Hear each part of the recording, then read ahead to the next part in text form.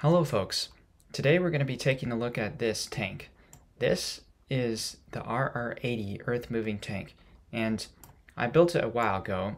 Actually, I had posted it on Simpleplanes.com, and I recently have been making some much needed modifications. So today we're going to be testing out this new revised version of the tank, and I never did a video on the tank anyways, so this should be pretty cool.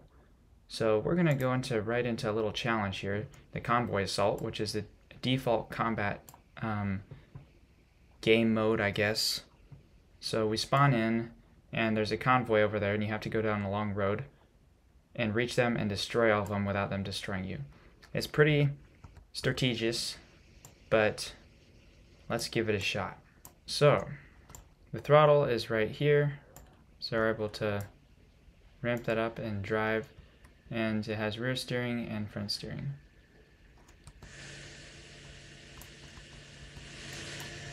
Also with some nice beefy suspension, which we'll be testing out right now.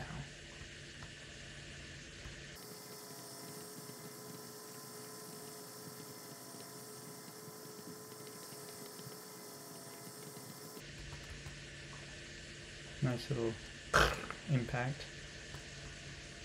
Oh, getting into the side of the bridge a little bit there, but it shouldn't collapse. Alright, so it's kind of nice in here. Minus the fact that you got staring into the massive barrel. But other than that, it's pretty nice. We're going to send it at 110 miles an hour off this. Whoops, should have been in orbit here. So it maxes out at 110 miles an hour, but you can go a little faster if you're going down or uphill. Alright, so it says they are 2.3 miles away.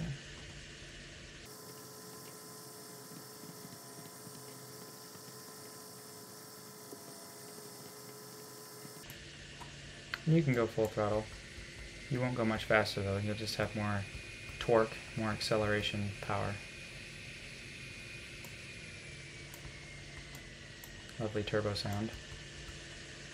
And actually, someone from the Simpleplanes community did this symbol, explosive symbol, because they're actually right inside here is a bunch of missiles, but we'll get to that a little later.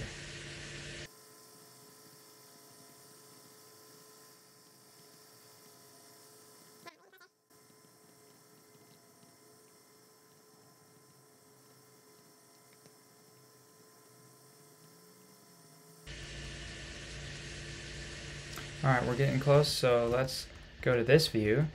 Now we're going to click Activation Group 1, which will give us control of this gun here. And then we're going to click 8, which will make it stop steering when you do this. Alright, let's do this. Oh my goodness, I'm bad at it. Alright, turn. It's so hard to control two things at once, but... Uh-oh. We got shot. We've been shot. Our cockpit's coming off. Alright. Let's get out of here quick before they kill us the rest of the way.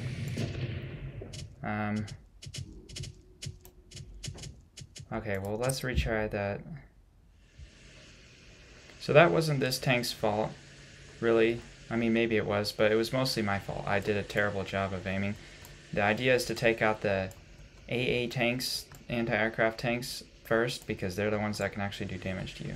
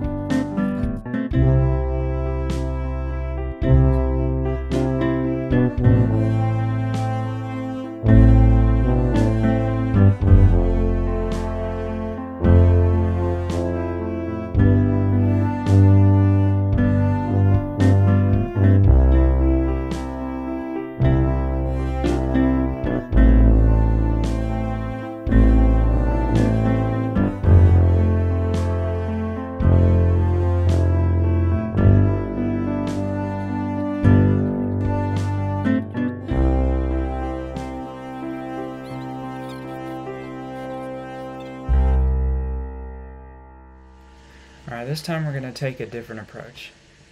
I'm going to go with a stationary approach. So we're going to stop and wait for him to come to us. We won't be bouncing around and I'll be able to aim much better.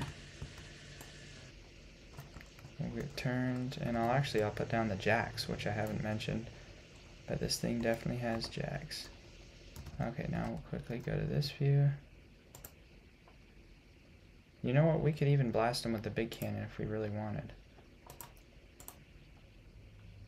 Because we need to take out the first two AA tanks. What kind of range of motion? Okay, we got some good range of motion. And then the back one. Starting now. Alright, now quickly, this guy way back there. Alright, we got him. You know what, we can even go to this view if we wanted.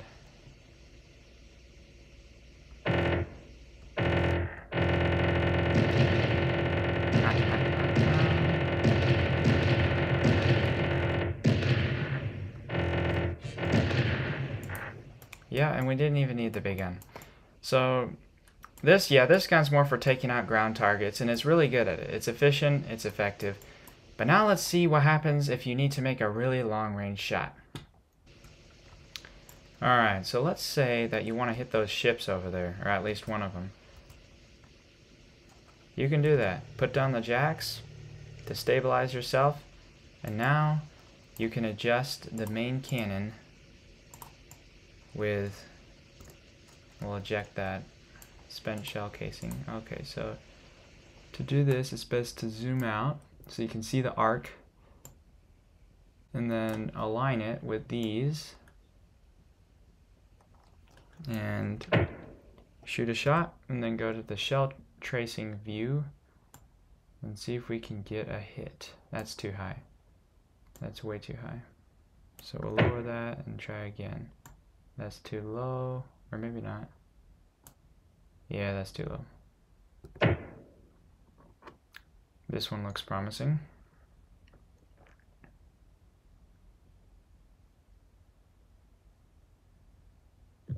Beautiful. So now, as you can see, we need to move a little further down, or over.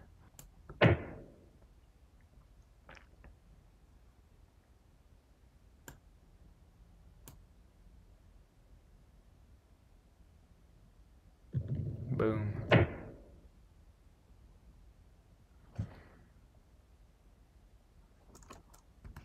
Let's see what this shot looks like from this view. Are we gonna see it? Boom, right, right there, beautiful.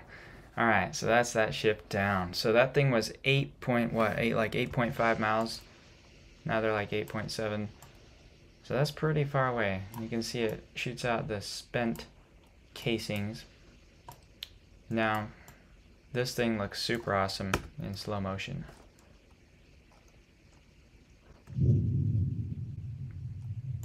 Nice.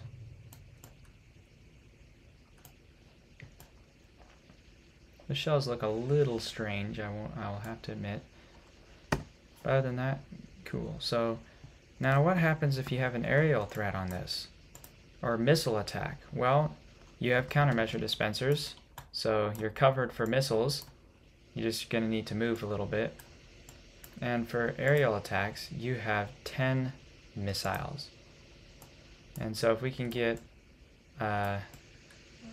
somebody here.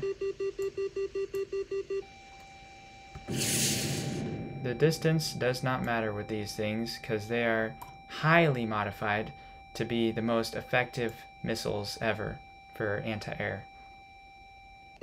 Boom.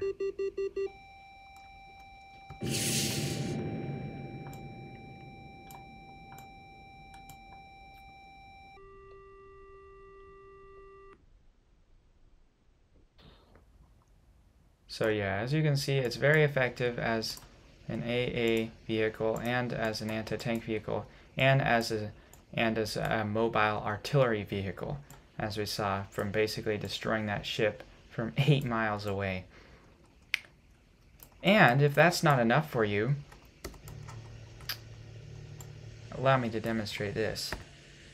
Yes, it can go on land, but it can also go in water. If I get the activation groups right, I think it was 4.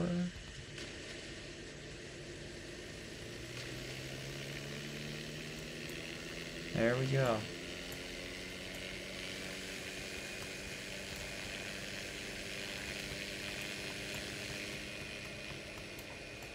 So if for some reason, say you need to get close to those ships and take them on in person, well, now you're a water vessel. You got lights and brake lights.